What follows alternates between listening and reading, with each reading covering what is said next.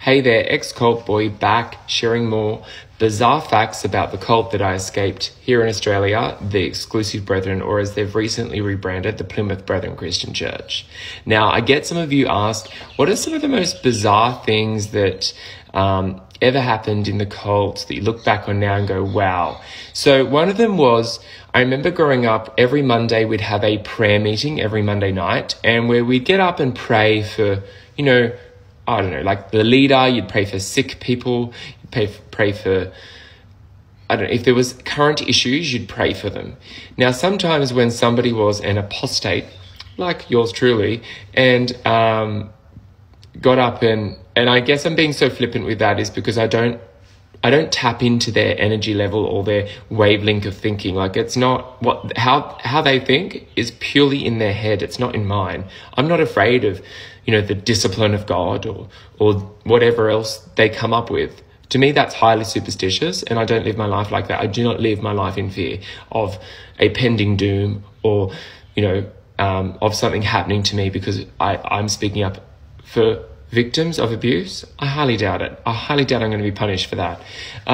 So when growing up, you'd have these prayer meetings. Now, if somebody like me spoke out, like I'm doing now, and raised awareness about their religion or the awful, horrific things that are happening in there, they would brand them apostate. And if it was specific to an area, or if there was a lot of people doing it, which is happening now globally, there seems to be quite a movement of people coming up and speaking out against them.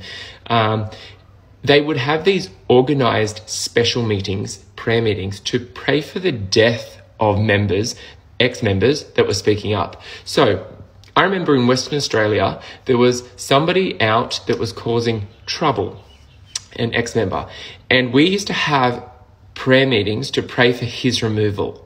They'd even say his name. So it was very specific. And it was also rumored in there that if the leader prayed for your removal, you had 12 months to live. That's how insane. It was just such an insane reflection to think back on, that people actually believed this. And then, so on top of that, I've just heard recently, on Wednesday nights now in some areas, they are having a prayer meeting prior to the Wednesday night meeting to pray for the removal of those speaking up, of us, of me. And what part of this sounds like a healthy, peaceful, mainstream Christian church? When you're praying, and also it's all men that do this from the moment children pray. So there's little boys in there, like I used to, that would get up and pray for the death of ex-members.